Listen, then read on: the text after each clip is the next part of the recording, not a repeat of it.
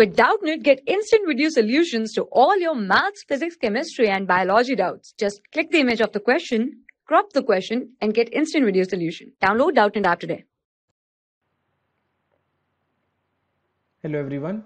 When a 10 microcoulomb charge is enclosed by a closed surface, the flux passing through the surface is phi.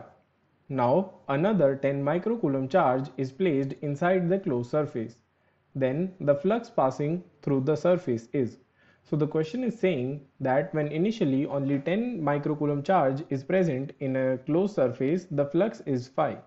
Now another charge microcoulomb, 10 microcoulomb, is added to the initial charge. Then what is the new flux passing through the surface? The flux passing through the surface is in case 1, which can be denoted by phi, is equals to q divided by epsilon naught, and this implies that phi is equals to 10 microcoulomb divided by epsilon naught.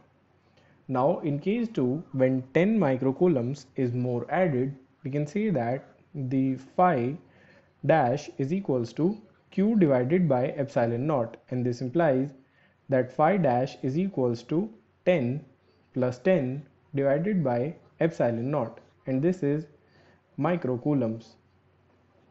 Therefore this implies that phi dash is equals to 20 divided by epsilon naught, and this is 20 microcoulombs.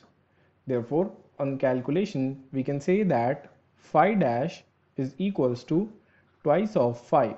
Therefore the answer is option C. Thank you. For class 6 to 12, IIT JEE and NEET level. Trusted by more than 5 crore students. Download Doubtnut app today.